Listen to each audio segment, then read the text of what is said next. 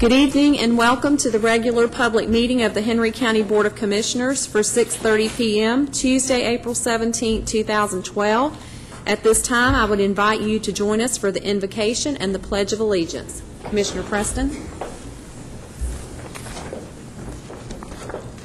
Dear Heavenly Father, I would ask you to please be with us tonight as we make the decisions and provide the guidance that impacts so many in this beautiful community that we live in. We also like to thank you for our many blessings you provide us with, but I also ask that you provide comfort for those that are currently in time of struggle and just need that comfort that you can provide. Specifically, I'd ask that you keep the Birch family in your thoughts and prayers. And Lord, just be with us as we are making these hard times and trying to do everything we can to help guide this county to better times. In Jesus' name I pray. Amen. To the flag of the United States of America and to the republic for which it stands, one nation, under God, indivisible, with liberty and justice for all. At this time, I'd like to call the meeting to order, and I'd like to make the following announcement. The following items will not be heard at this meeting. The first item is a request by Square One Properties, LLC of McDonough to amend the comprehensive plan for property located south of Mount Carmel Road, north and south of Bridges Road in land lot 113 and 144 of the 6th District, and land lots 128 and 129 of the 7th District. This has been tabled by the applicant. The second item is also a request by Square One Properties, and this is for a rezoning from C2 General Commercial to M1 Light Manufacturing. The property is also located south of Mount Carmel Road, north and south of Bridges Road in those same land lots.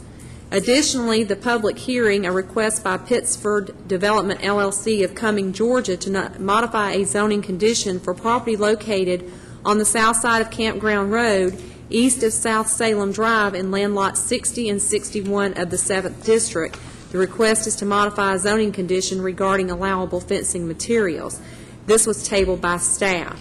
In addition to that, we also have a request by the Commissioner of District 3 to table item C under Planning and Zoning, which is a resolution requesting approval of an ordinance to amend Chapter 2, Zoning Districts, Table 2.03.03 in Appendix A, the master list of acronyms and definitions, and to create Chapter 4, which is site design standards. That item has also been requested to be tabled. With those changes made to the agenda, I would ask for an acceptance of the agenda. Move to approve. Motion by Mr. Stamey, second by Mr. Holmes. All in favor? Motion carries 5-0.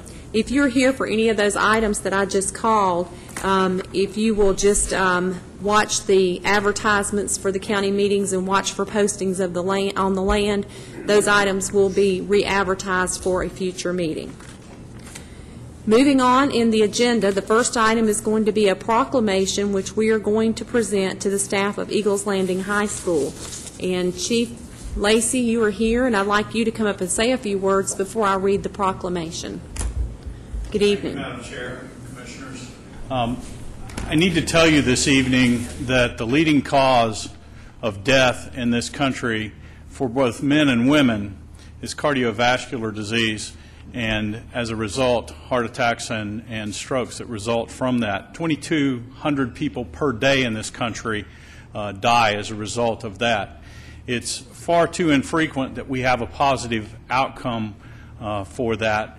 But the American Heart Association tells us that the chain of survival for people who are having a heart attack is essential to a positive outcome. Tonight we have a positive outcome, and you're about to read a proclamation that expresses that and how that occurred in our county. And what's absolutely essential for a positive outcome is the two first links in the chain, which deal with early recognition that there is a problem and early intervention by lay bystanders in terms of having a positive outcome. We have a positive outcome tonight to present to you, and it's because those two links in that chain were extremely strong that we have a gentleman sitting here tonight and able to speak with you this evening. I'm going to invite Captain Billy Kunkel to come forward and give you some of the specifics about this particular call. Good evening. The morning of March 2nd, right around lunchtime, Mr. Wortham was standing in the commons area of Eagles Landing High School. We would typically know that as a lunchroom. But he suddenly collapsed, and due to the quick actions of the faculty and staff members there, they were able to provide these links that Chief Lacey was just describing. They did have early recognition. They had early intervention, which was CPR.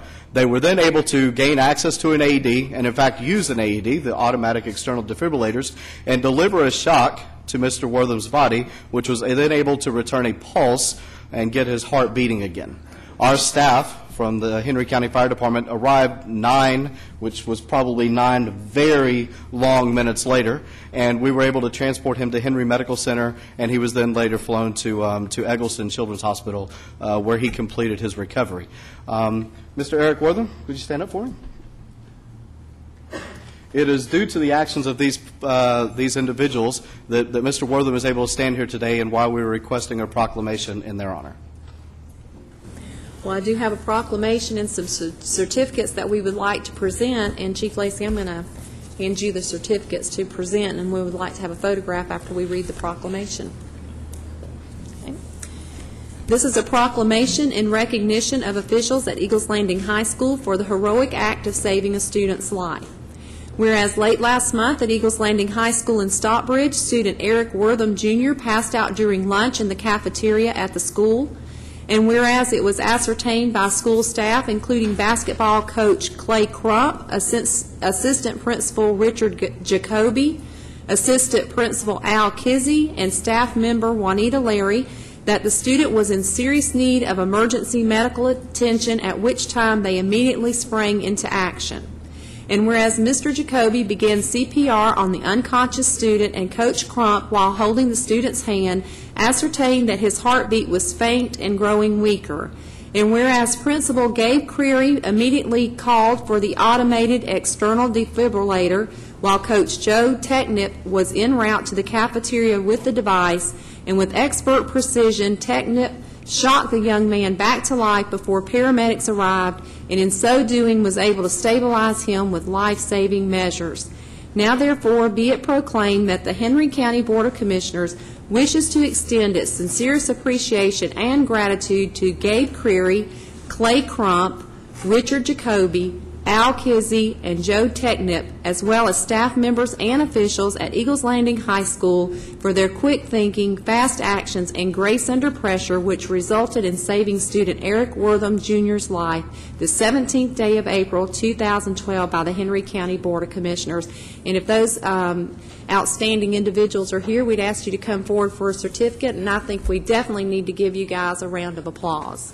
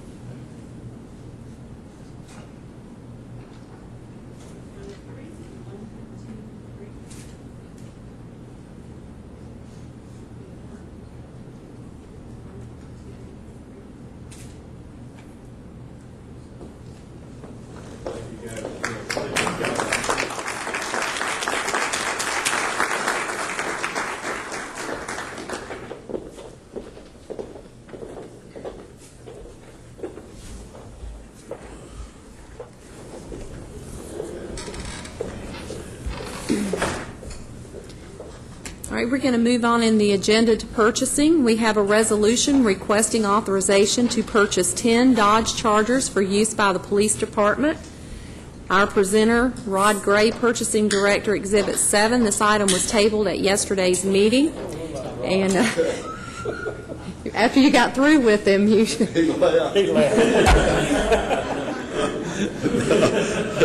Major Joe Jackson will be here to take the heat today, so if you'd like to step up and... Madam Chairman, Commissioners, I appreciate you allowing me to come in this afternoon for a few minutes. I'm here actually at the request of the County Manager, Mr. Aletta, and hopefully we can resolve any questions you may have for us today.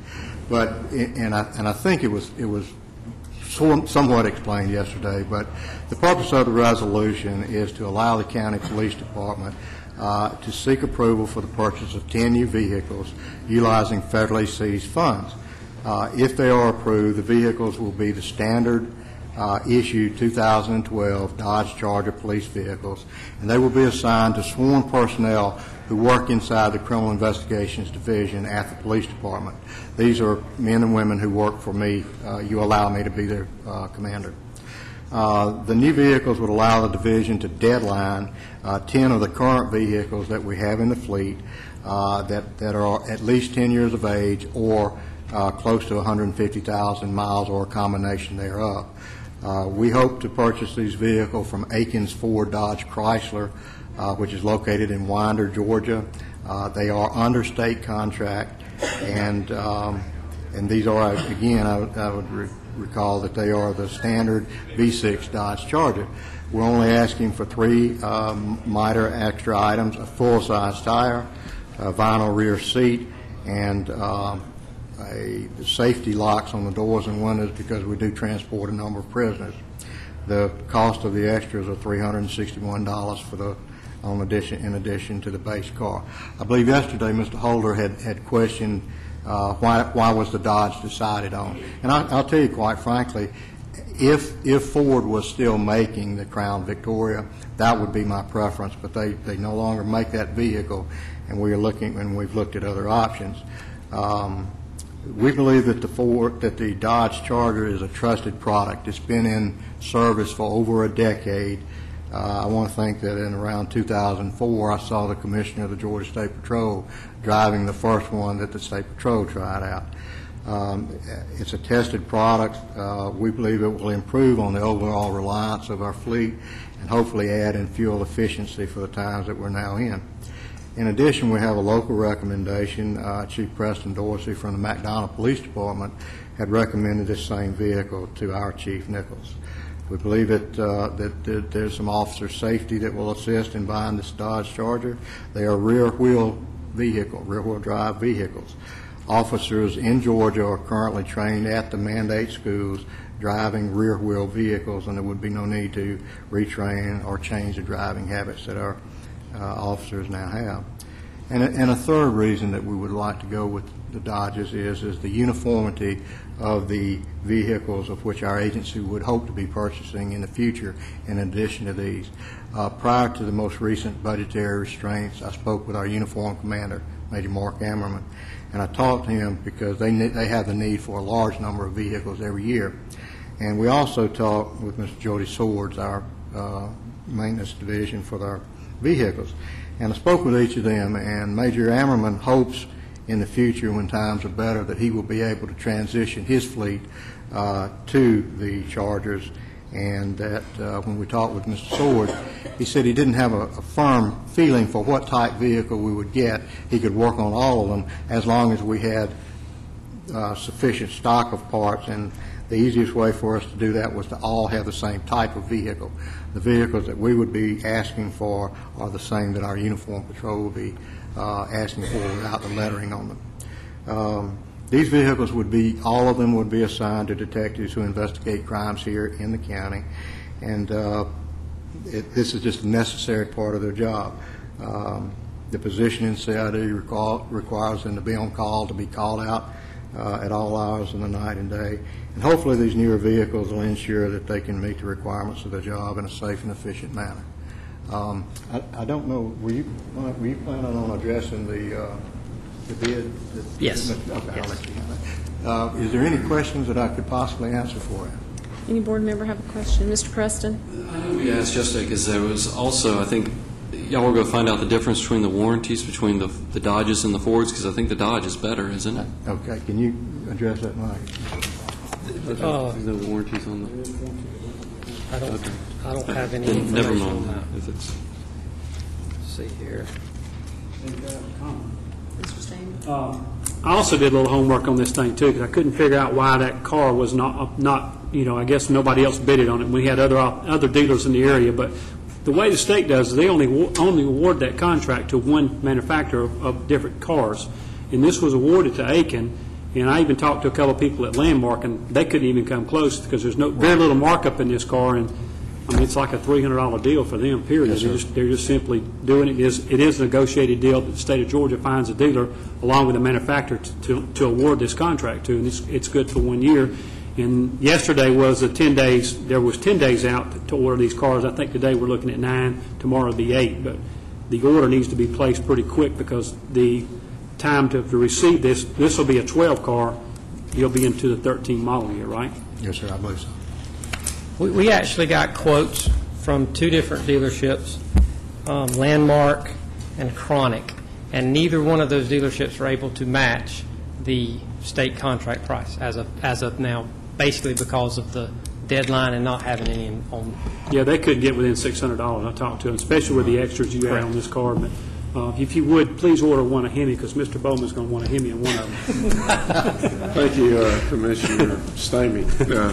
Now, I would like to take this opportunity to apologize to the board, and I would apologize to Mr. Gray, but he's not here. I've done it already. I did it yesterday, but just because we're still talking about the cars. When I was reading it, I kind of looked at it, and I'm going to just say that I had a senior moment because I kept looking, and I seen the 370 horsepower Hemis in there, and I had some issues with that. But and also, the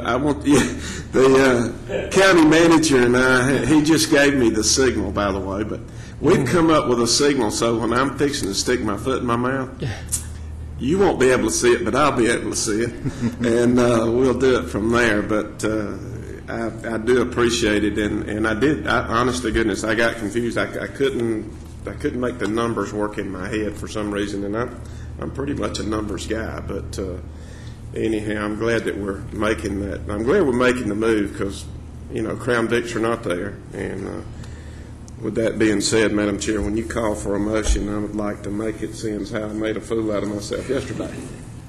Are there any more questions before I call for a motion? All right, Mr. Bowman, I'll look to you. I'd like to make a motion that we approve the purchase of the 10 Dodge Chargers without the Hemi engines. No, don't put that in. The 10 Dodge Chargers. All right, we have a motion by Mr. Bowman and a second by Mr. Holder. All in favor? Motion carries 5-0. Thank you for Thank your you. continued You support. got out easy today. Yeah, but at least I showed up. Moving on to Planning and Zoning Services, we have a presentation of the Livable Centers Initiative Supplemental Study, the Hudson Bridge Road, Jonesboro Road Feasibility Study. Our presenter is Sherry Hobson Matthews, Director of Planning and Zoning, Exhibit Number 15. Good evening. Good evening, Madam Chair and board members. I certainly won't take up a lot of time because I want to spend most of the presentation with the consultants. But in February of last year, the Atlanta Regional Commission awarded Henry County a $50,000 LCI supplemental study as a result of our LCI study that was completed 2 years prior. As a result of that study, one recommendation on the transportation side was to study the feasibility of a parallel connector along I-75, similar to what we have at Patrick Henry Parkway. The county was successful in securing a consultant team, JB+A, in conjunction with McGee Partners, and they are here this evening to present their findings. This is simply for informational purposes only. We will forward the scoping report to the Atlanta Regional Commission for final approval, and then I will bring it back to the board for final adoption. This evening, I am pleased to have John Fish, who was the project manager representing JB+A, and Tommy Crochet, who is representing McGee Partners. If you have any questions, please feel free to ask either myself, Tommy, John, or any of the other representatives here. I do certainly want to also recognize that the Georgia Department of Transportation District 3 office was very instrumental in participating in all of our staff meetings, and there are representatives here tonight to represent GDOT. Thank you. Good evening. Sherry. Good evening, Madam Chair, Commissioners. My name is John Fish. As Sherry indicated, I'm Director of Community Planning with JB+A. We are partnered in this project with McGee Partners, and Tommy Crochet, who's the president of that organization, is with me tonight. And we're going to try to give you a brief overview of the feasibility study for the Western Parallel Connector project. Let me start by talking a little bit about the scoping study and remind you that this is an ARC Livable Centers initiative, so it's jointly funded 50-50 with ARC. And the purpose of these feasibility studies or scoping studies is identified on the top of the slide there. Basically, it allows them to validate that you have a viable project, that you have realistic cost information, that you have logical termini for the project. And this, of course, once adopted by ARC, positions the project and you all to receive future additional funding through ARC's Transportation Project Program.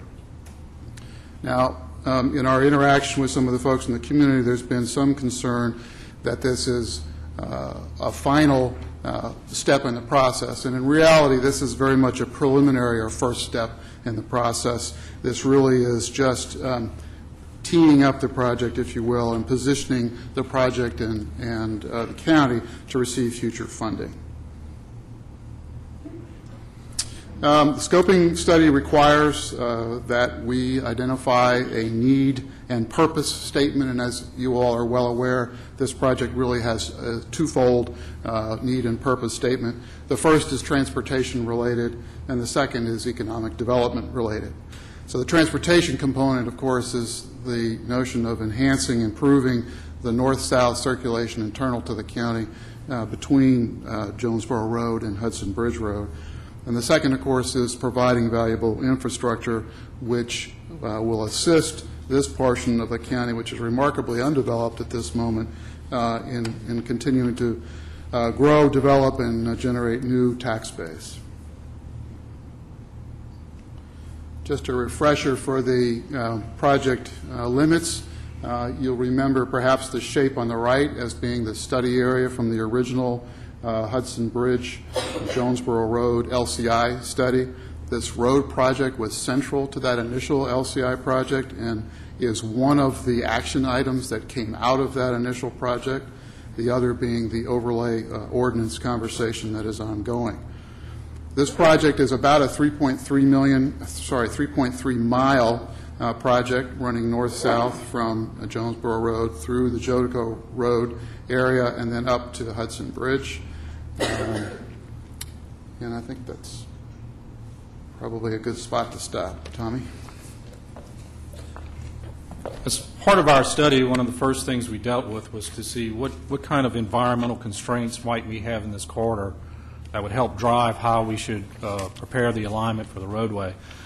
Primarily what we found in this corridor are two very large floodplains. On the south end, just above Jonesboro Road, is Walnut Creek and its floodplains.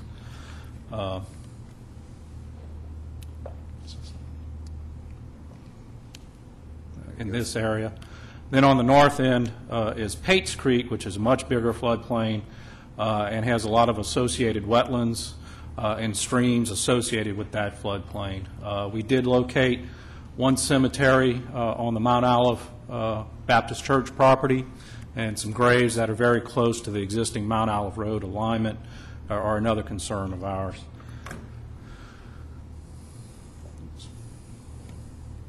Just hit that down there.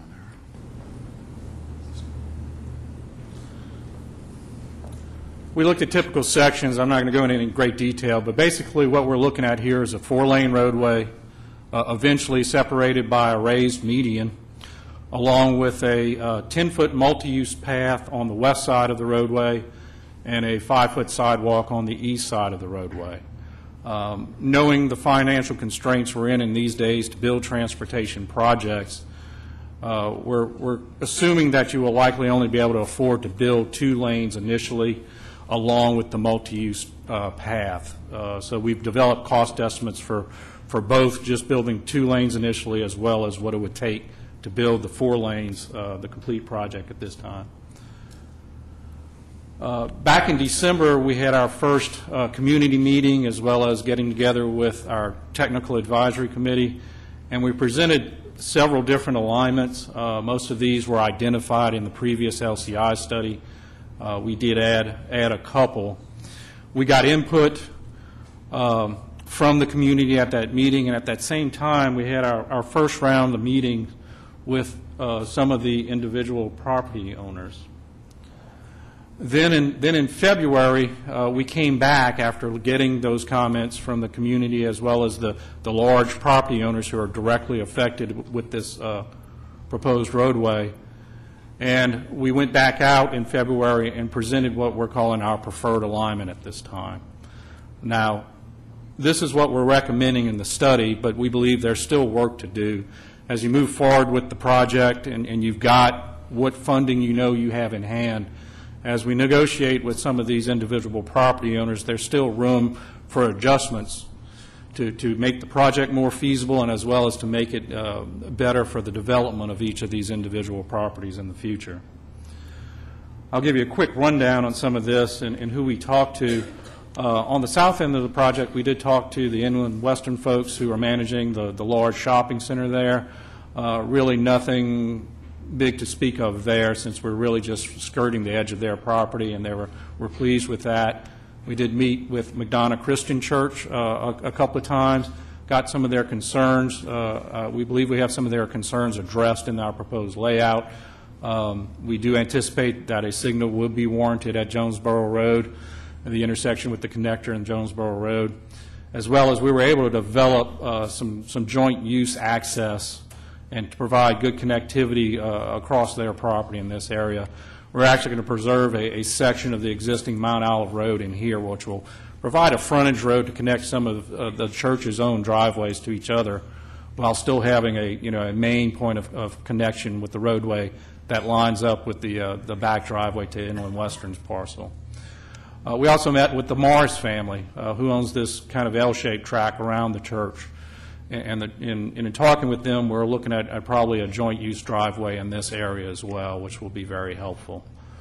As we go further down, we met with the Mount Olive Baptist Church, the pastor there, and got some of his concerns, and we believe we've addressed what his concerns are with this property. We are going to be staying, for the most part, off of the Mount Olive Church property, primarily because we don't want to have any impacts whatsoever with the cemetery or any of the graves that are out there. We did get some concern from some of the residents in the Morgan's Pond subdivision up here. They were hopeful that we could push the road alignment further away from their property, the concern, I guess, with noise or visual impacts. However, we really can't push it any further than we've got here without getting into very extensive wetland impacts and making the impacts to the floodplain more extensive, and which would raise the cost of the project.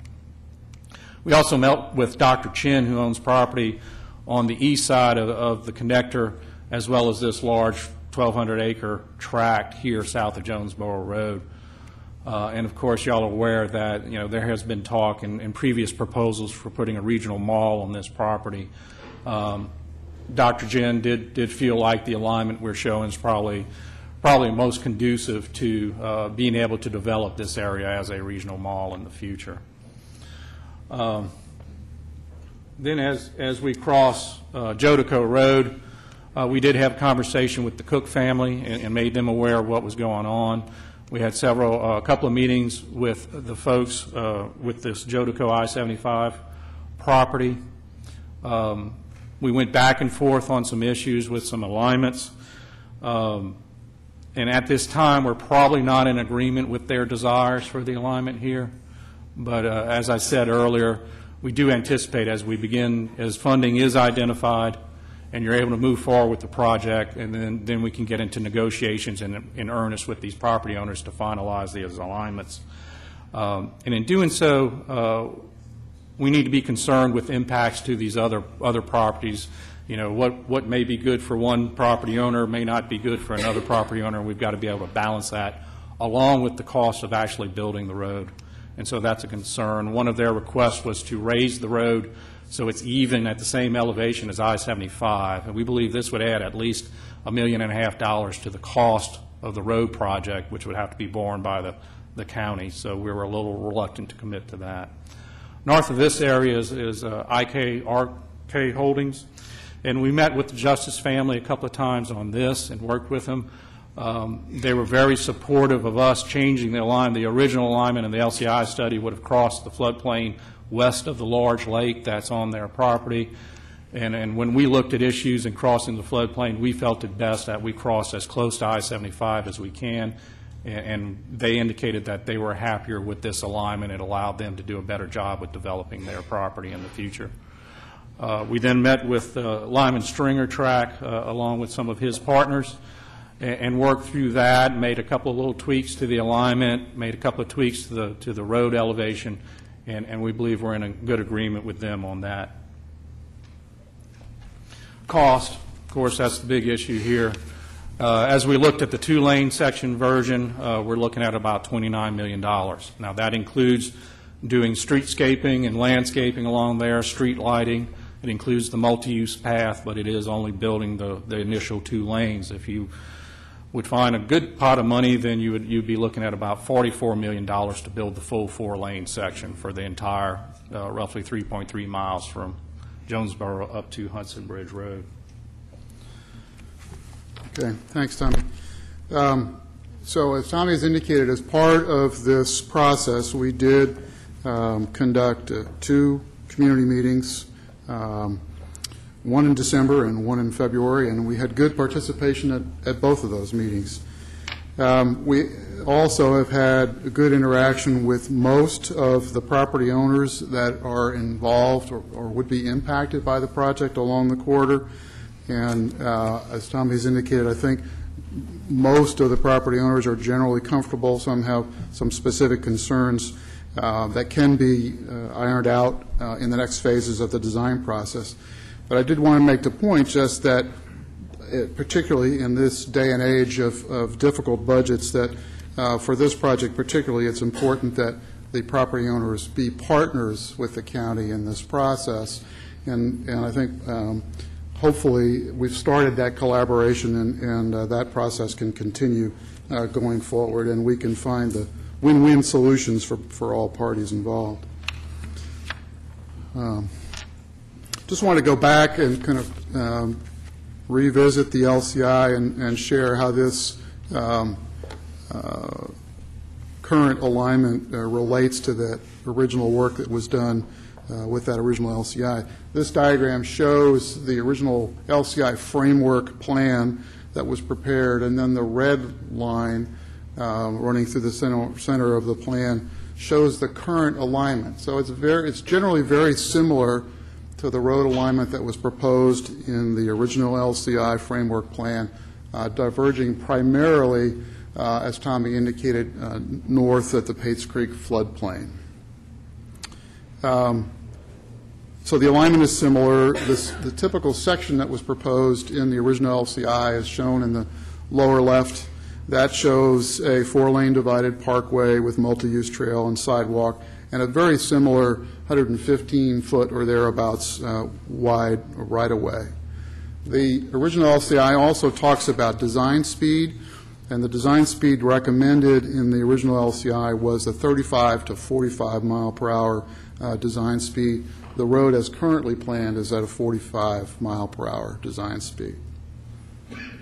And a big reason for that is we do project over 30,000 vehicles a day on this road in the next, after about 20 years. And really with that kind of volume, you want to be dealing with just a little bit faster design speed.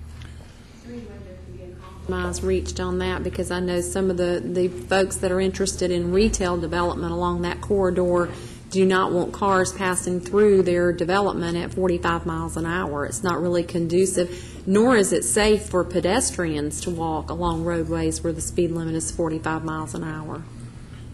Well, absolutely. There's flexibility in the design speed. The challenge here is balancing those two needs, is the need of moving the traffic efficiently through the corridor and offset with the desire to move pedestrians and other users along the corridor. Let's just go back one. What this diagram is showing is the idea that the original LCI had was these series of growth centers. And so those, as I understood the concept, the idea was that those would be more densely developed, sort of urbanist communities linked by the spine that is the proposed connector. So there is the ability to move north-south safely from a pedestrian point of view, but those blocks, if you will, on the parkway are going to be fairly long. The median breaks will typically be a minimum of, 600 or 700 feet. So I think it's possible to move along the parkway. It may not be as pedestrian-friendly in terms of a kind of urban grid, but I think you will have that urban character in those growth centers, which are the kind of walkable areas within the corridor. Stop you right there 1 second, too. Sure. Echoes some of the same thoughts that she had earlier, the chairman did. The theory behind this concept was slide the buildings closer to the road, correct? Some of the commercial development would be slid closer to the road, more of Atlantic Station type feel, correct? Yes, I think that's true, and I think unfortunately I took the slide out that shows some of those detailed plans, but I think most of that sort of pedestrian-friendly new urbanist design occurs in those core areas. So that frontage on those internal grid roads, as the diagram on the right is showing, can still happen. I just think it would be a lot more friendlier shopping atmosphere, especially in the areas that's going to be heavily developed, to be no more than 35 miles an hour. I mean, 45 miles an hour with those buildings slid closer to the road. I'm sure a lot of those are going to be restaurants through there, and I think that's pretty fast for that type of environment. And I also wanted to inquire, when the traffic counts were being done as part of the study, did that take into consideration, because we know we have I-75, which virtually is a parking lot most of the time. Right. There are some plans to, of course, improve Highway 42, and this was also going to operate as a means of keeping people off of I-75 for their trips, just between the short trips between interchanges.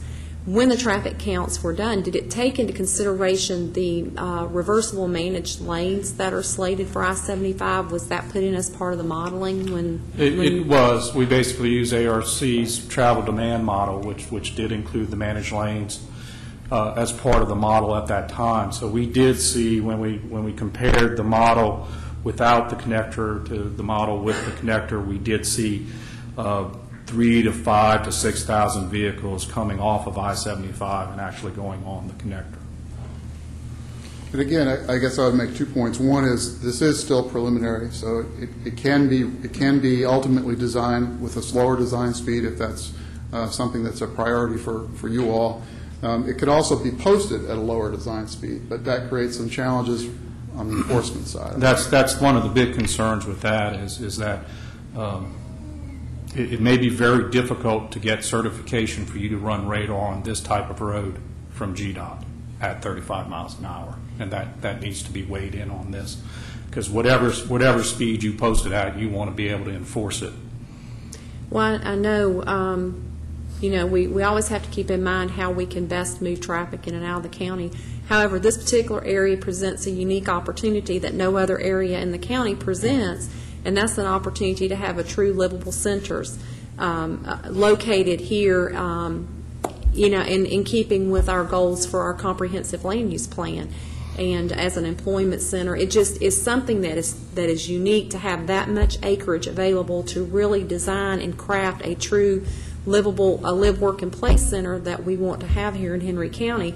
And I want to make sure that we don't mess that up by creating a racetrack through the area, because if you get speeds that are not compatible with pedestrian activity and things of that nature, you're not going to be able to create the environment that you want to create. To be able to institute a road that would operate, reasonably at a 35 miles an hour, we would have to integrate in geometric constraints into the alignment. Tighter curves, sharper profiles, and some of that, which on this alignment in some areas, that makes sense. In other areas, we're not going to be able to get them in, and you will have the situation, even though you post it for 35, they will be going faster.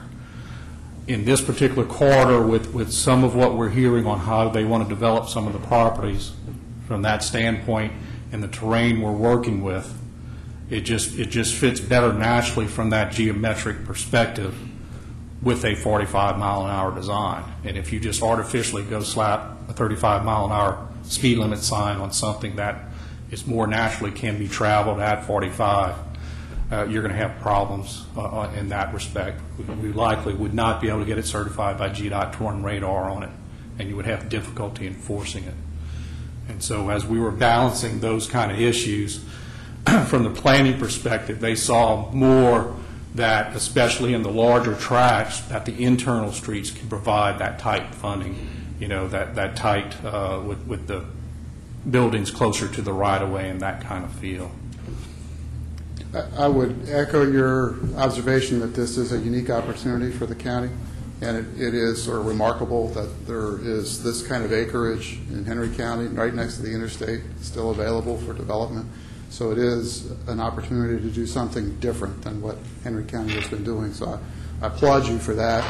I would also observe you mentioned that some of your property owners are interested in doing a different style of development, and that when the county goes back to negotiate with those folks on the right-of-way, that certainly the plan will have to be adjusted to meet their needs, and that goes back to that partnership conversation we were having earlier. So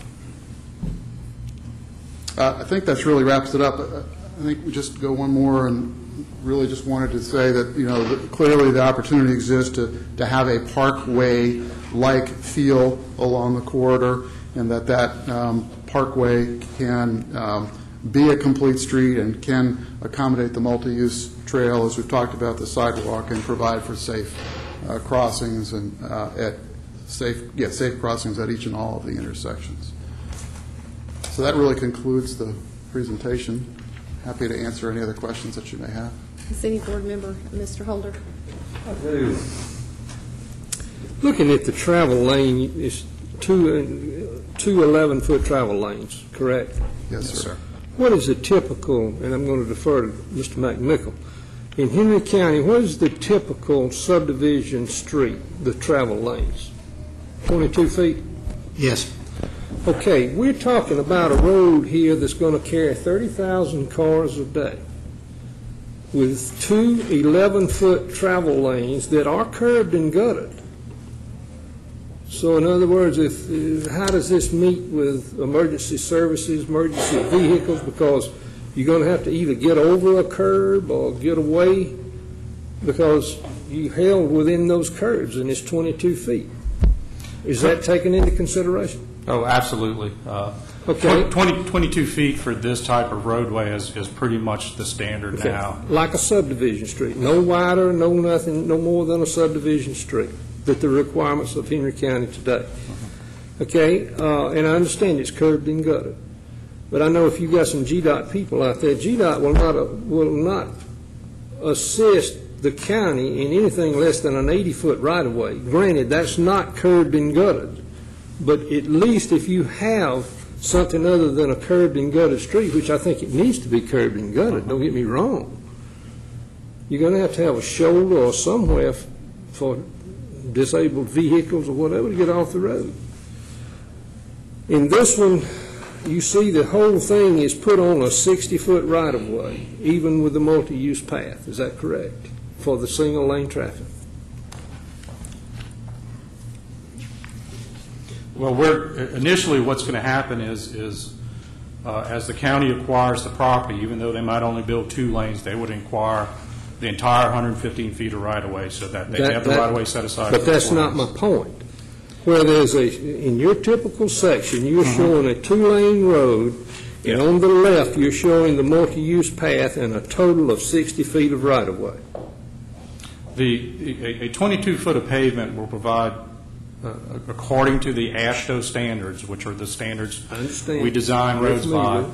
is very acceptable for this type of roadway. We see this roadway as a collector roadway. It will allow, emergency vehicles to go around a stalled vehicle in those situations. So we are very comfortable on that end with 22 feet. What the 22 feet also does, besides reducing cost a little bit, it does provide somewhat of a traffic calming. So if it is designed for 45, the vehicles will tend to go around 45 instead of speeding 10 miles an hour over the speed. Thank you for making that comment, because it means that it's not as safe if they can't get around, correct? Because they don't have the room to get around. Is it more or less safe? It's safer. If Because cars you're can't boxed in. move, then it's very safe. Obviously, if there's an accident that's blocking the road, then you have to deal with that. Most accidents will block one lane, and then you have to deal with getting around. I got you. I have no further questions. Any other board member with a question? This is not really a public hearing. This is for informational purposes only, but we did have two individuals that I want to recognize that had signed up and asked to speak in reference to this. And the first one is Pastor Paul Leslie, Senior of the McDonough Christian Church. And he wants to speak about Mount Olive Road. Good evening. Good evening. Thank you, Madam Chairman. Board of Commissioners, it's good to be with you all tonight. First, let me applaud you for being proactive in considering a project like this. It is long overdue. We have had McDonough Christian Church at the corner of Mount Olive and Jonesboro Road since 1991, and we all know that there have been a lot of changes in that area. The reason I'm here tonight is for several reasons. I'm going to defer to the chairman of our board and let him make the primary presentation, but we just want to be proactive in this endeavor. We believe it's well needed. Anything we can do to encourage the traffic flow to get our people safely to and from McDonough Christian Church will be an absolute blessing. If it's a two-lane proposal, my question would be, would that be the east lanes or the west lanes? And if the road right-of-way is all obtained, that's going to take out a large percentage of our existing parking. I know all that will be taken care of and negotiated down the road. If it is a four-lane that's approved, motorists coming from the Lovejoy area, Chambers Road, Mount Carmel Road, would have to do a U-turn on Jonesboro Road to enter our property, or turn down Mount Olive Road and do a U-turn on Mount Olive, or turn into our office parking lot, which does not connect currently to our church parking lot. And so, albeit it'll be great, you put 30,000 cars on that road, we've already been handicapped because of the growth of the county, getting our people safely on and off our property. So I'm just here tonight to say, hey, let's think forward, let's be very positive. We are a positive partner, as John said. We want to work with the county.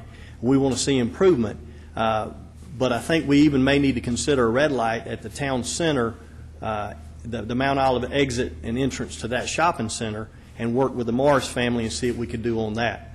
A couple of things that are just points of interest when we talk about speeds on Mount Olive Road. If you're on Jonesboro Road, there's some signs that say slow church zone 35 miles an hour, but the speed limit posted on the paved part of Mount Olive Road is 45 miles an hour, which is only the part which is adjacent to our church property. So that's just a little bit of humor, something you may not realize. One other thing, as we're trying to improve Henry County, if you're pulling a camper or a fifth-wheeler or a motor coach, and you're coming north on I-75 and you want to get to the campground on Jodico Road, and you put in your GPS, it will tell you to get off at Jonesboro Road and come down Mount Olive Road. And I'm excited this is going to be improved, because we have had a lot of people who are guests to our county who have gotten in a real pickle trying to make the turn on Mount Olive Road. So I'm going to defer the rest of my time. Thank y'all. We're excited about this project. I hope it can happen, and we'll do anything we can to support the Board of Commissioners and partner with y'all in this endeavor. And I'm going to defer the rest of my time. Thank y'all very much. Thank you. All right, and the second gentleman that signed up, Mike Thomas, is this your board director? Okay. Okay. Thank you for the opportunity to address you. Paul mentioned most of the things I wanted to mention to you, but we believe it's best for us to be heard early and to be heard often in order for our concerns to be addressed. As Henry County has developed, our church has been significantly impacted. Paul mentioned we moved there in 1991. It was just us in the woods and a few farms out there, and obviously now that's not the case. and many of the improvements that have been made have already impacted the access to our church. As Paul mentioned, we can no longer enter by coming from the east side on Jonesboro Road. We have to go down to Mount Olive Road. Our concern is that with a raised median, if our members were forced to the back of the property, they would have to make a U-turn. We could not use that office entrance to get to the church as it's presently configured. So we just want to make sure that the commissioners and the consultants were aware of our concerns for access, because they seem to be becoming less and less desirable as development occurs around the church. We do appreciate, again, the opportunity to speak, the opportunity to meet with your consultants, and just hope that you would consider those things in the future. Thank you. Thank you, Mr. Thomas. Mr. Holder, were you on the board when they closed Mount Olive Road to the campground? Probably. When did they close it? I think the bridge washed out is the reason. 2004, okay. 2004, yeah, I was here. Yeah, I could see how a camper would have trouble getting there from Jonesboro Road. But we definitely appreciate your comments, and we're certainly want to partner and work with you as well. We value the service that your church provides to our community, all of our churches, and we want to be a good partner with you as well. So we will do everything we can to make this work for you too.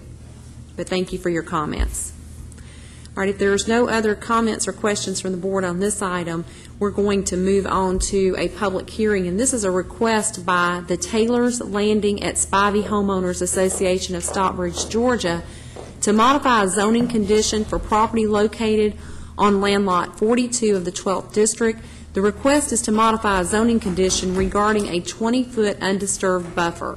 Our presenter is Sherry Hobson Matthews, Director of Planning and Zoning, and that's Exhibit number 16. Good evening again. Good evening, Madam Chair and board members. The request before you this evening, as Chairman Mathis has indicated, is a modification to a zoning condition which was placed on this subdivision at the time of rezoning. The property was rezoned in 2005, and at that time, 12 zoning conditions were placed on the property.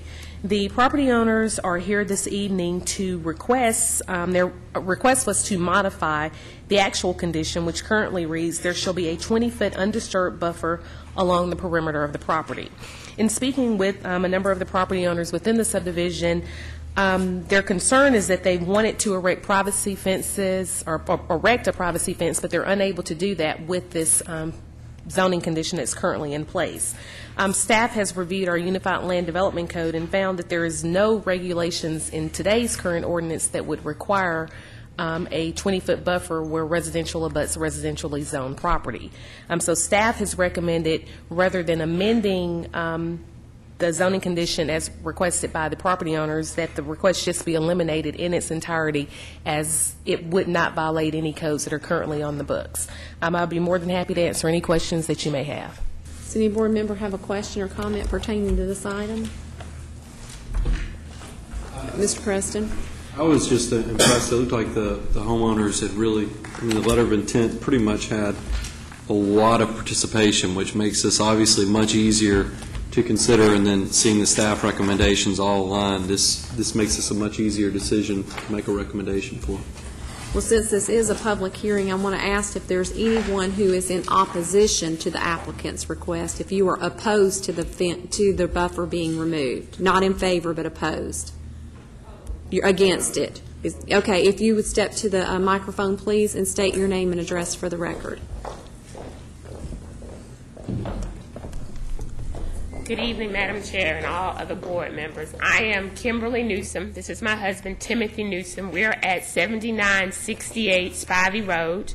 I also have with me Ms. Simpson and Ms. Gresham, and they can give you their address. 7964 Spivey Road.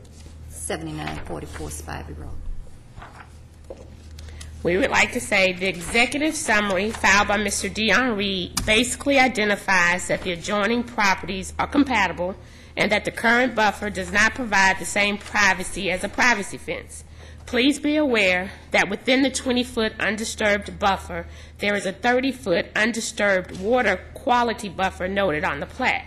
If the request is approved, it would remove a total of 50 feet and not 20 feet, as the executive summary has noted.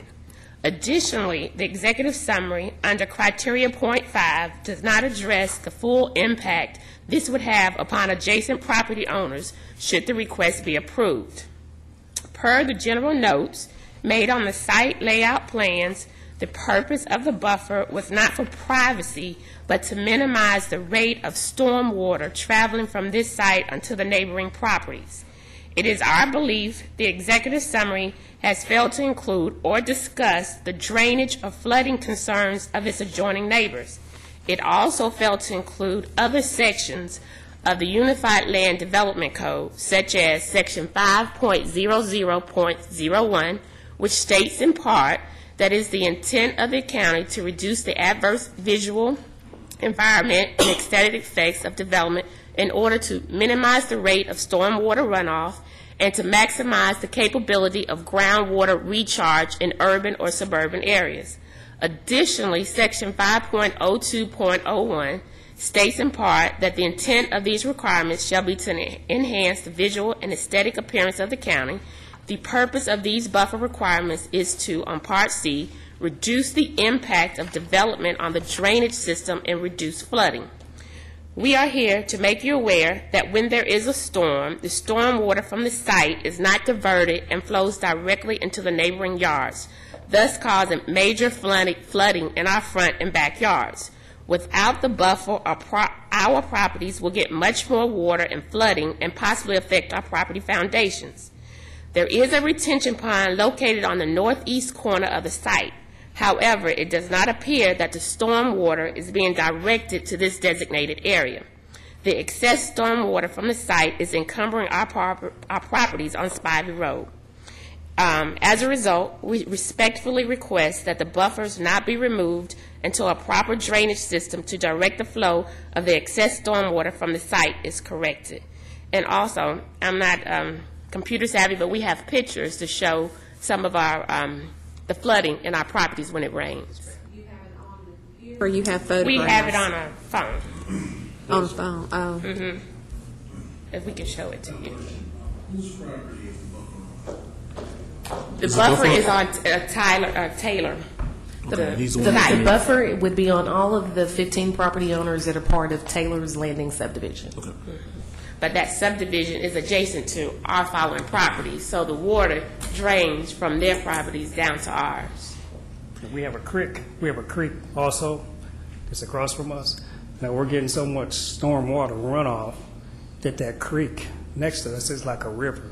Just from the water coming down, it needs to be diverted because we have a drain also in our front yard that sends water to the creek.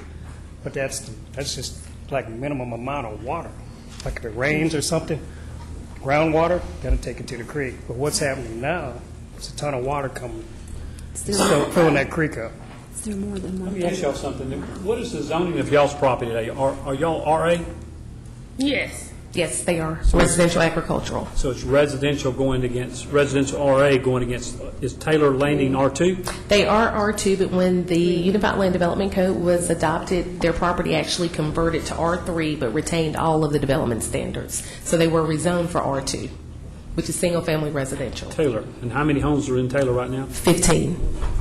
15 all hit this buffer, or 15 in the whole entire subdivision? It's 15 total lots in the subdivision.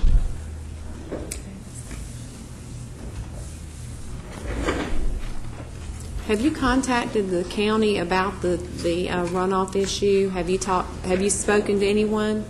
I think Ms. Simpson probably has. I called one day to talk to someone, and they told me at that time there was something going on in the ditch.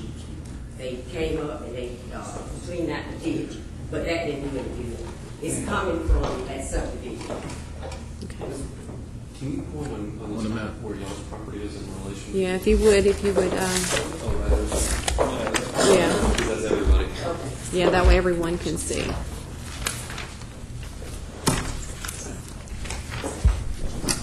Right here.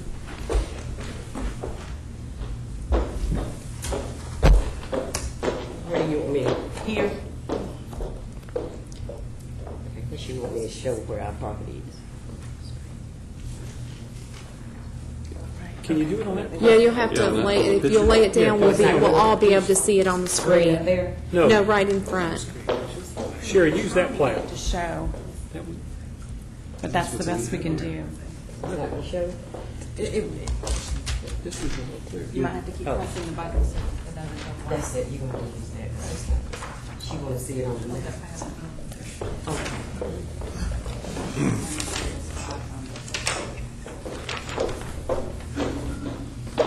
I would like to see the map, if you You guys wanna can see put it up on the the We graph. want to see the map. Yeah, much better. Okay. 7964 Spivey Road is here. Okay, I'm sorry. It's here. That's a Ronaldo and Sarah, but that's Innocence, and I think when they wrote it up wrong.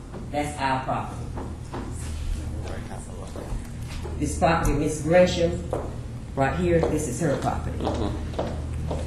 Back here is Miss Newsom. She's on the other side of us. And show them where the water's flowing. For some reason, when it rains, this water, these people's driveway is right here. There's another driveway here. The water come down through here, gathers up, come on down, and end up coming across Miss Gresham, coming down here, hitting us, and going down here. Where was that There, picture right taken? in here is, I'm sorry. Go ahead, go ahead. I was just going to say. Right in here. Okay. The retention pond is here. For some reason, this water, it's a little hill or something here. This water is not coming here, gathering up, and instead of going here and going down to the retention pond, it's just coming back down through us. In that picture y'all showed, though, if the person was standing, when you took that picture, where is that? Where would you be? Where were you at your property? At her house, Point right there. where you took that picture, probably coming back. Right in here. Where that water's coming down, coming down through here. So are you saying that the current buffer reduces the amount of water that comes down to your property? It reduces it a little bit, still not a lot. Because we're still getting flooding. So now if they remove it, we're going to get more flooding. It's in the backyard and the front yard. Sherry, why do they want to remove it? My understanding is that the property owners want to be able to erect privacy fences on their properties. And because the buffer is in place, they're not able to disturb any of the landscaping that's there now. But I do want to clarify that the only request that's before you all is the removal of the 20-foot buffer. The 30-foot water quality critical buffer was not listed as a zoning condition, nor is that part of the request that you're hearing tonight. Me not being really versed in stormwater, and I certainly will defer to the experts, but it appears that this may be more of a stormwater issue because it doesn't appear that the water is being conveyed to the detention pond. So that means that something is blocking it. So I don't know that the 20-foot buffer is the cause being there or not being there to take care of their problem. So we most certainly, this is my first time hearing it tonight, and we have the right people here to get their information and see if we can get some follow-up with our stormwater department on Yeah, that. we definitely need stormwater to go out. But the and- 30-foot buffer is on this plat, and it lies in front of the 20-foot buffer. There is a 30-foot water quality critical buffer, but that was not part of the zoning conditions. So the request tonight is only to remove the 20-foot buffer. We certainly will have to work with our stormwater department and our environmental compliance department to determine why that 30-foot water quality buffer is there and if that is something that can be disturbed. So is it 30-foot plus 20? Or it's 30-foot total, and that includes the 20? 30 plus 20. So it's 50 altogether? Yes, ma'am. And these are R3 lots? They're zoned R2, but when the zoning ordinance was amended in 2009, they were actually converted to R3. But they meet all of the R2, as you would have remembered them, standards. And if you would recall, they actually came in to be rezoned for R3. The board denied the R3 and approved the R2, given the character of the area and given the surrounding properties that Yeah, and would I be think affected. the buffer was put in specifically for the RA properties that adjoin that. If I remember correctly, that was the purpose for that buffer. Mr. Holder? Sherry, as far as the 30-foot drainage, for lack of a better term, I know it's a buffer, but it's like a drainage easement, and the 20-foot undisturbed buffer. If the 20-foot undisturbed buffer is across on the other side of the undisturbed, of the drainage buffer, it can't be touched anyhow. That's exactly right. Because the drainage easement has to trump any other restrictions or any other buffer. Why? Because water doesn't know. Water's going downhill, and when you said that it's coming down to you, the good Lord has shown you where the low part is, and He's going to put the water there. So nobody can do anything to take away a drainage easement or a drainage buffer, what the term that you used. So, and you made a good point. The issue here tonight has nothing to do with the drainage issue. It has to do with the 20-foot undisturbed buffer that probably, as the chairman said, was a requirement that the board put on the development in Spivey, the name of the subdivision, Taylor's Landing. Taylor's Landing, to protect the people like you who lived in the RA property adjoining the subdivision. So it was a requirement that was put on the subdivision, not the other way around. I was the owner of the property when it was sold. Sorry, I can't hear you, sir. Could you step to the microphone? I was the owner of the property when it was sold, and they put this 30-feet bumper in there. I was the owner of the property. Mm-hmm. For the drainage, but now the 20-foot buffer, this board conditioned the 20-foot to protect the people who lived outside the subdivision that was being proposed. So that's the 20 feet that we are considering tonight, not the drainage easement. So the board can vote, and so I know, Mr. Preston, you're coming into this new, to allow for the removal of the 20, but the 30-foot would still have to stay there. It could not be removed under the stormwater ordinance. Is that correct? Michael, I know you're gesturing. Our environmental compliance department has been out and taken a look at this. They've looked at the site, and in my conversation with them, they're not sure as to why it was imposed, that 30-foot conveyance buffer. They've looked at it. I think that's what they shared with you as well, Sherry. We'd sure like to go back and take a look and see if there's a conveyance issue from the stormwater standpoint. I'm not sure if stormwater department's looked at it or not, because it didn't appear that there was a drainage conveyance. You can see along the bottom two lots, or the top two lots, rather.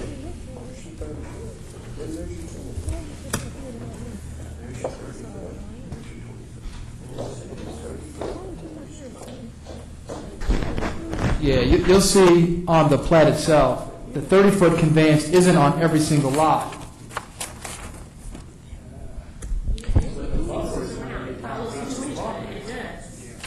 But there's some here, I think some of the internal ones, not sure how exactly where it's included, like right here, it stops here at this property line for whatever reason, and only the 20-foot picks up along in this area.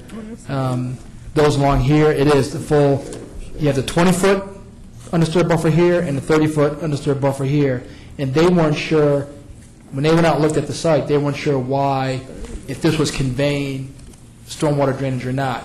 So I think that was one of their questions, and they wanted to take a closer look at.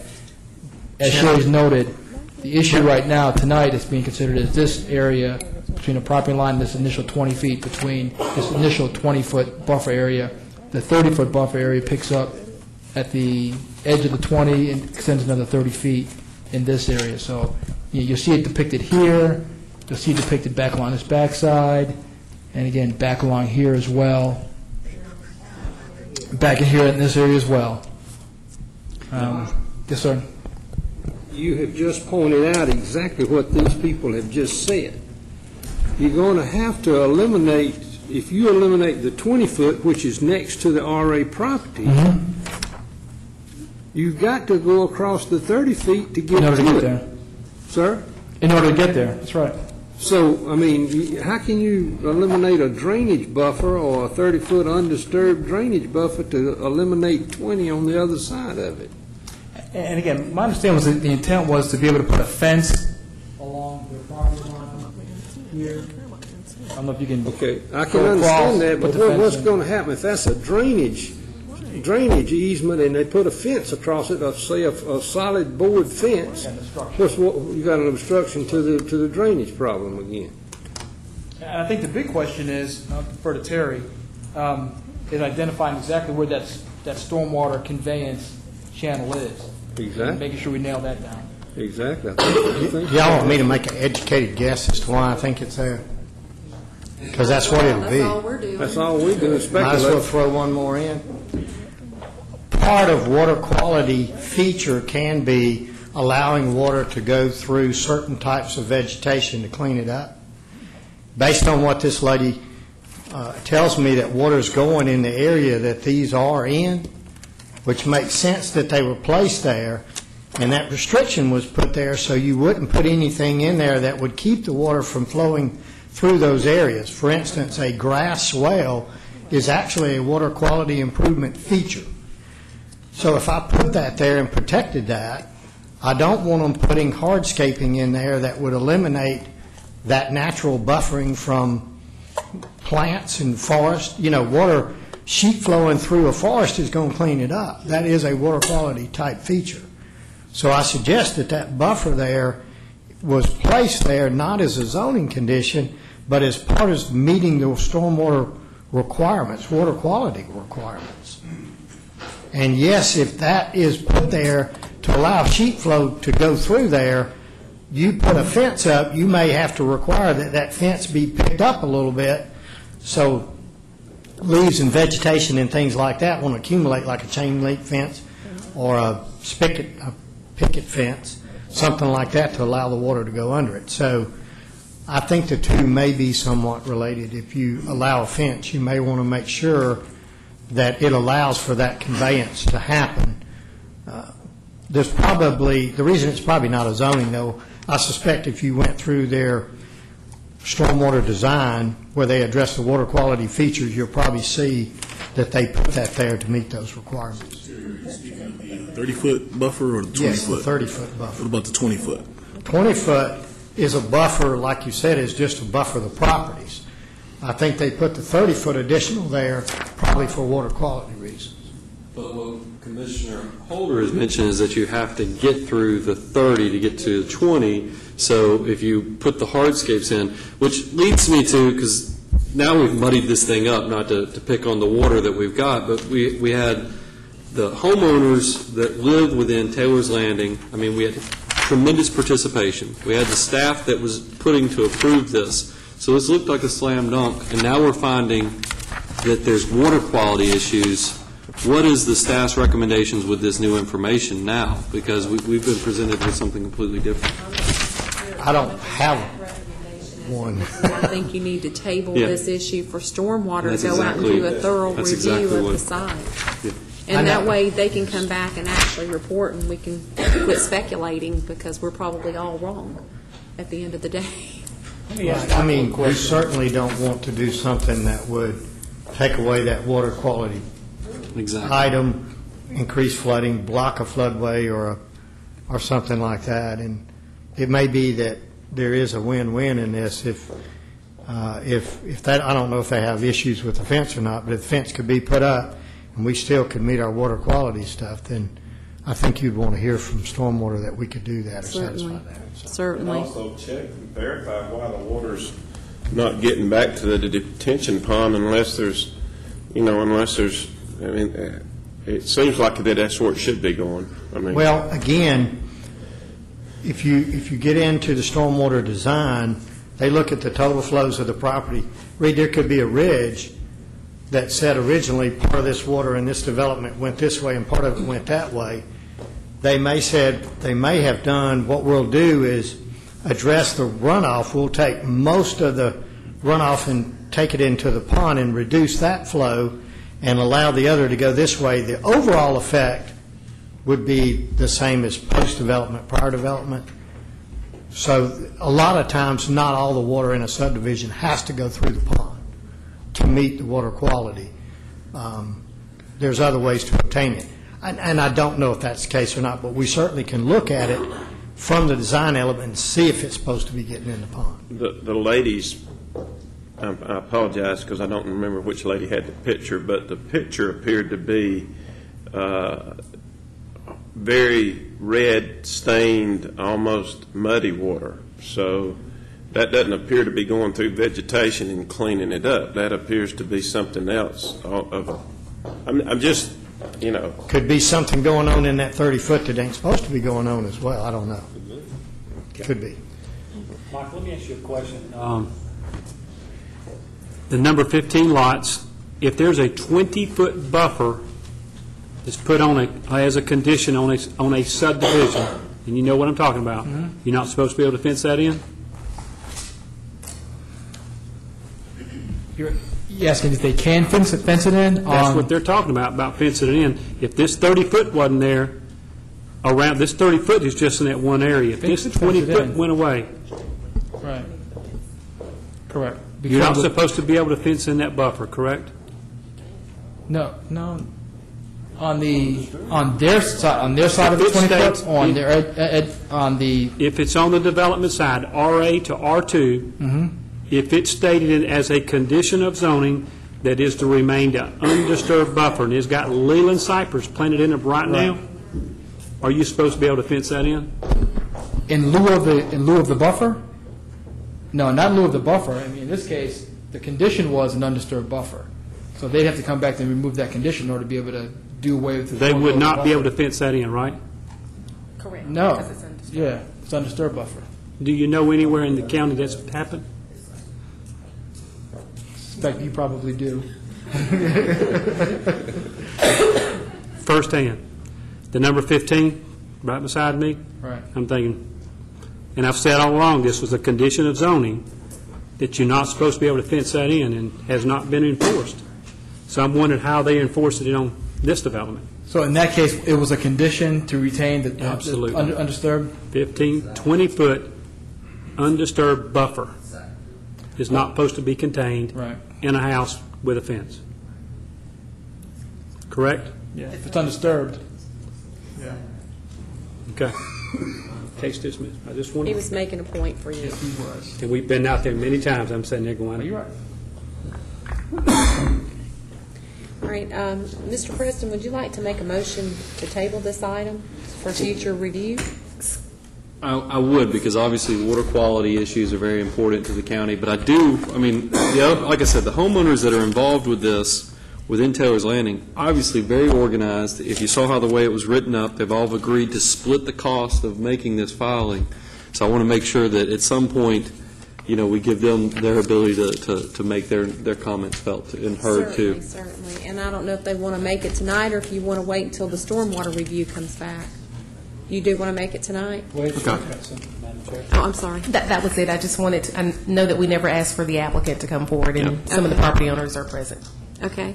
If we will have stormwater come out to do a stormwater assessment, and if you will get your phone number, contact information to the clerk so that they can follow up with you and you can walk them over the property and show them the areas of concern, that would probably help them as they're doing their review of the site.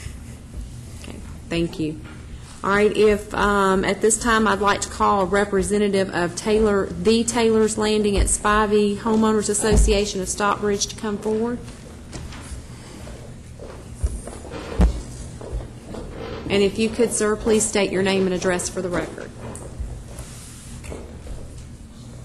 Madam Chairman. Good evening. Commissioners, thank you for the opportunity to stand before you. Hopefully, first of all, my name is Dion Reed. I represent the 15 residents of Taylor's Landing as the Secretary of the Homeowners Association Board. I'm also like to state that, as the gentleman stated, that we had 100% participation in support of the application of the 15 residents of Taylor's Landing, and I have a small representation of the community. You guys, that's just cute to stand with me. And I hope my brief presentation goes in our favor to dispel the whole technical water, stream water, fault rollout, and all of that. The picture that was presented, I can speculate that the picture that was presented was prior to the full development of the community, before the sod was actually laid.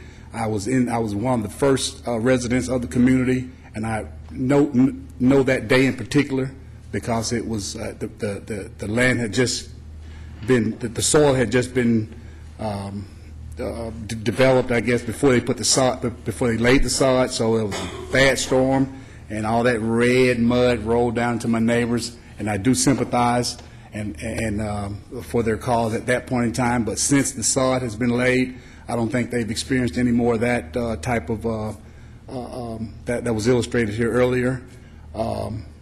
This is to us a simple matter of full use and enjoyment of our property.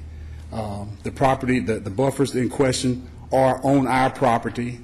Also the buffers in question are just ugly, nasty growth that produce wildlife. I have a 3-year-old grandkid. I've killed several snakes in my backyard because of this.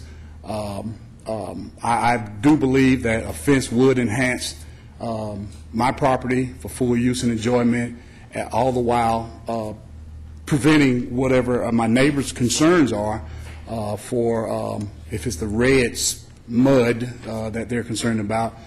There will be sodded and landscaped, and I like to consider myself an aficionado in landscaping and so forth, but that's neither here nor there. Right now, I just have a bunch of wildlife that's in my backyard that needs to be trimmed, pruned, cut. I want to put roses and knockout roses and flower beds and things of that nature.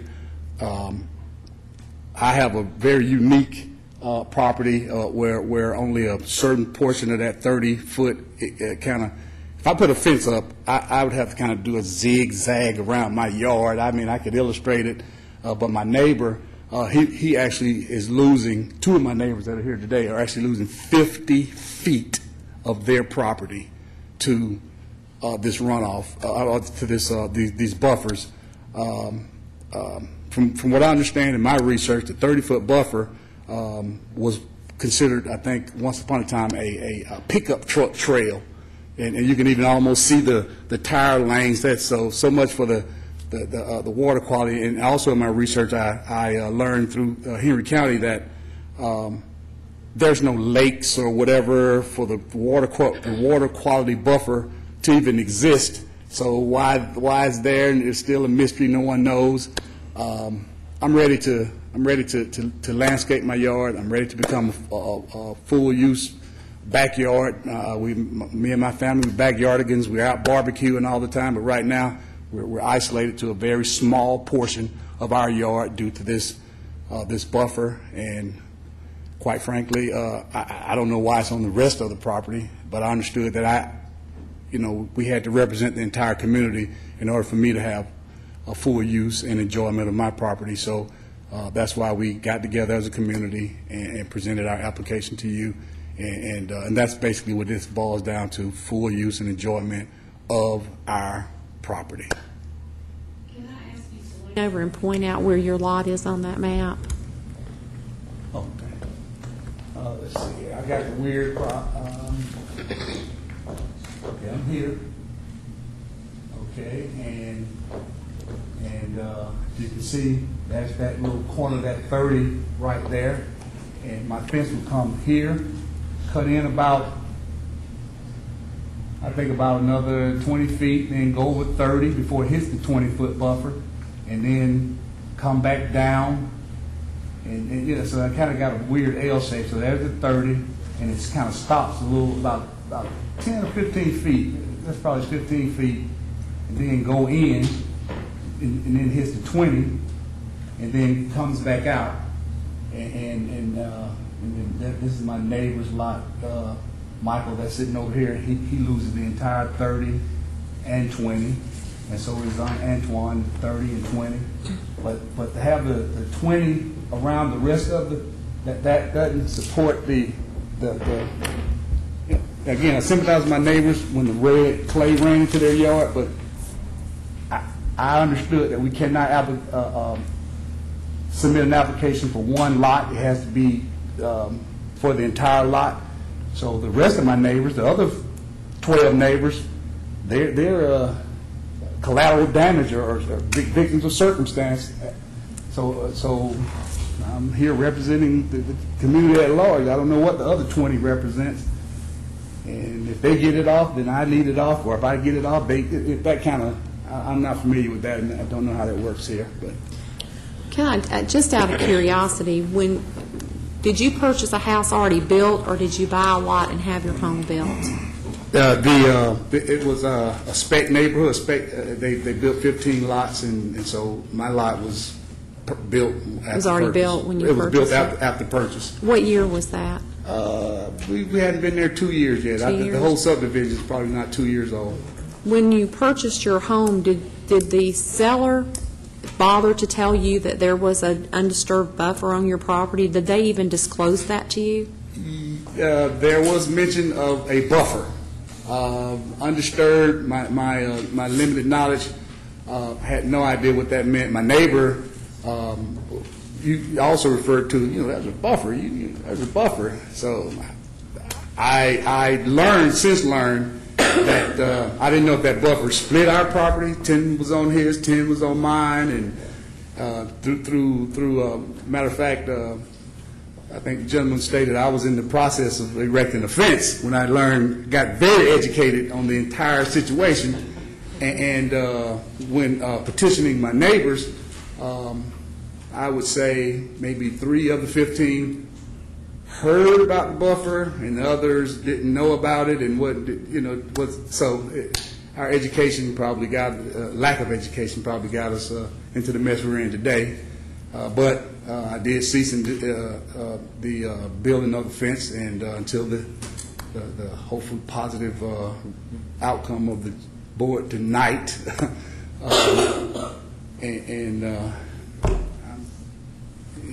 can I answer any other questions for you? Sherry, does the condition trump the ULDC? Yes, sir. The conditions run with the property. Okay. So in this case, it would trump the Unified Land Development Code. Mr. Preston? Ms. Reed, I really appreciate you guys. Like I think I've given y'all compliments 2 or 3 times now on being organized and putting everything together. And I had full intention of placing a recommendation on the floor for the other commissioners to look at, but you can understand water quality is very important. And this is not a no, but I think we are. The prudent thing is just for water quality standards, because you know how environmental things are in this day and time, doesn't mean that you're not heard. It just means we might have to table this, get some answers from some individuals to tell us where we can proceed without causing problems to the groundwater as well as the environment. But so unfortunately, we're probably going to have to table this. But I do appreciate what y'all have done here, and that's not a no. It just means we need more information. The county is under federal mandate. All counties are to manage stormwater appropriately, and so we have stormwater ordinances that are in place that govern development throughout the county, commercial and residential. And so in order to assure that we're not violating any of the federal mandates or our adopted stormwater ordinances, we need our stormwater department to come out and do an evaluation, pull the file and look and find out why. I'm curious about the 30-foot. I understand the 20-foot because when this subdivision was rezoned, it was abutting a lot of RA-zoned property, and back during the height of all the zoning and building going on in Henry County, which we probably wish we could see more of today, now that we don't have it, there was a lot of pressure from residents who had been here for a long period of time. They didn't want subdivisions abutting their residential, agriculturally zoned properties. And so many of these buffers were put in, as Mr. Stamey can tell you, because he lives next door to one now, in order to protect those homeowners and the use of their residential, agriculturally zoned property. So the 20 I understand, the 30 I don't. It doesn't make sense. And so that's why we probably need to investigate this a little bit more and find out what that's doing there and how that ended up there, because that's something I haven't seen on any plat in this county. So until we can get those answers, we're really going to have to table this issue and bring it back as quickly as we can. Our stormwater department can get out there probably within the next couple of days. Correct, Mr. Arletta? And start reviewing that and then get some answers to us, and we'll get it back on the agenda as quickly as possible. What we can do, this is a public hearing, and so we will count this as the public hearing.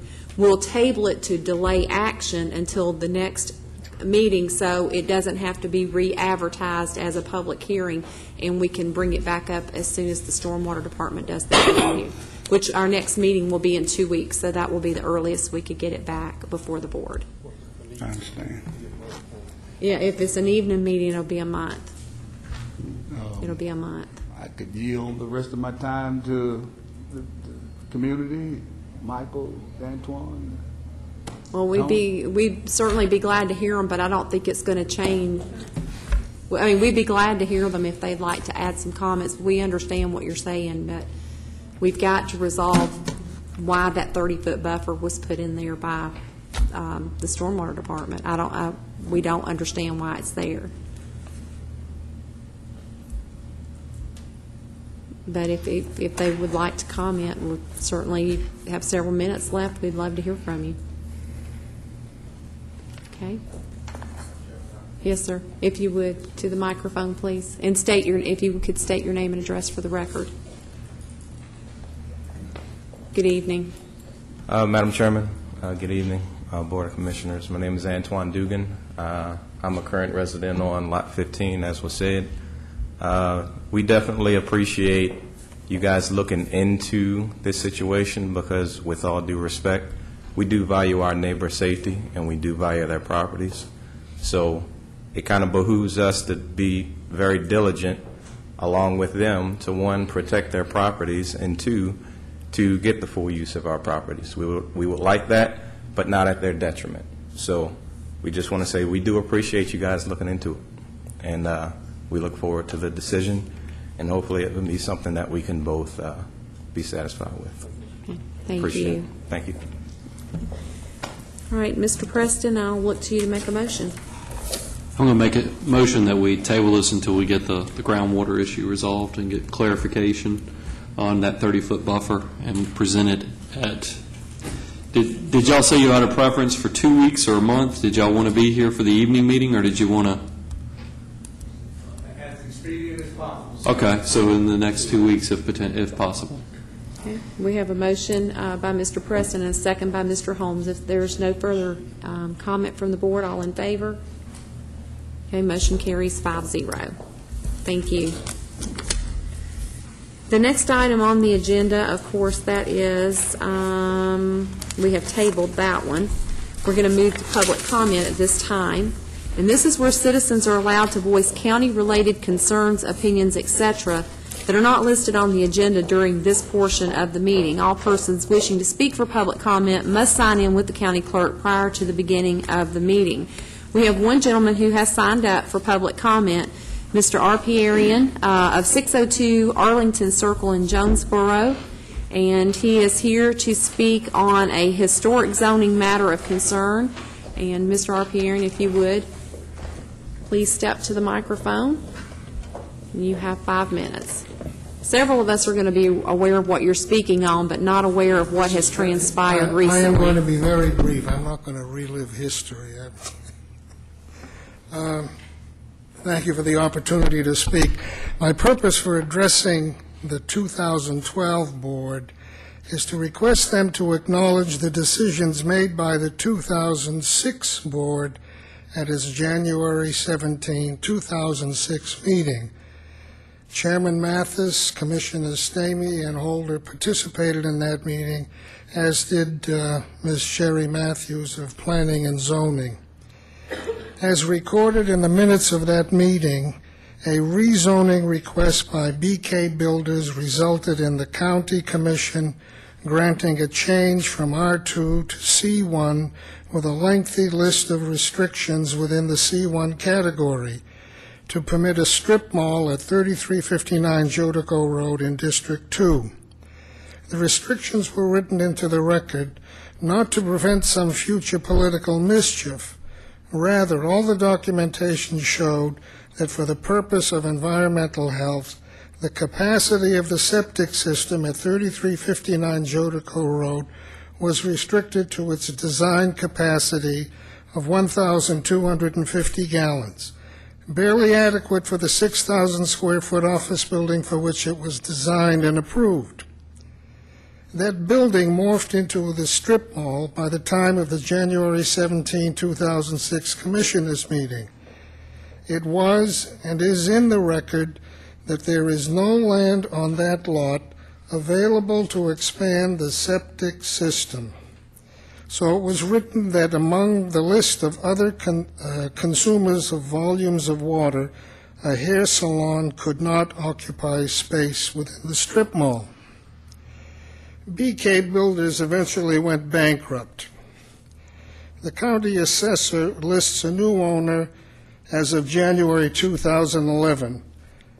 I wasn't aware of this until about a week ago when all of this rock got kicked over. Within the last 2 weeks, a storefront church, a hair salon, and a gift shop have gone into business at the strip mall. My concern is that the administrative device that was used in 2006, i.e. the owner proceeded because a clerk in the county office made a determination of the zoning classification without full knowledge, will again be used. If we assume that the current owner has been provided a certificate of occupancy by a clerk for a hair salon, church, etc., based upon the definition of a C1 category, without knowledge of the imposed restrictions, the new owner could reasonably argue the county to override the restrictions. Lurking underground, however, but above the grade of the surrounding residential properties, is a septic system that cannot accommodate more than 1,250 gallons. This lot is approximately 200 yards downhill to Lake Jodico. I'm finished with my prepared comments. In the interval, the county attorney has contacted me, and Sherry Matthews and I have spoken. I guess they're going to proceed with this. I apologize to the new commissioner for District 2. I didn't want to dump this in your lap. I mean, you don't want to touch this one. To me like that. Believe it or not, that one got dumped in my lap my first few months in office as well. So there seems to be You're the history official here. initiation then. But as you are probably aware, the tax commissioner's office is the one who issues licenses to businesses, and for some reason there's some kind of disconnect there, and I don't know what it is. I'm not saying a certificate's been issued. Nobody knows. Okay, well, we're gonna check on that, because I remember the zoning and I remember the issues, and if that septic system cannot accommodate those types of businesses can't go in there. That's a public health To issue. refresh your memory, the building was designed, everything was approved to be an office building. Correct. And then after That's the correct. fact, why don't we have a strip mall? But that Exactly. didn't change what's underground. You're exactly right, and Would we somebody keep me aware? certainly, absolutely, and thank you for bringing that to our attention, because unless you're driving by there and unless you're familiar with what's going on, there's no way we would know. Ms. Matthews said, they changed the law of the zoning, now you can have a church in C1. It's all very interesting. I didn't even touch the parking issue. I understand the church had a meeting, whatever, last Thursday night, and they were all over Jodico Road, and good luck. Thank you for coming in and bringing this to our attention, and we will certainly look into that immediately. Thank you, and we will keep you posted. Mr. County Manager, anything for public session? No, ma'am. Ms. County Attorney? No, ma'am. Upcoming meetings and events, Monday, April 30th at 9 a.m., we have our workshop meeting. Tuesday, May the 1st at 9 a.m., a regular commission meeting. Monday, May 14th at 9 a.m., and Tuesday, May 15th at 6:30 p.m. These are both regular board meetings. If there's no further business to come before the board, I will entertain a motion to adjourn. Motion by Mr. Holder, second by Mr. Preston. All in favor? Motion carries 5-0. We stand adjourned.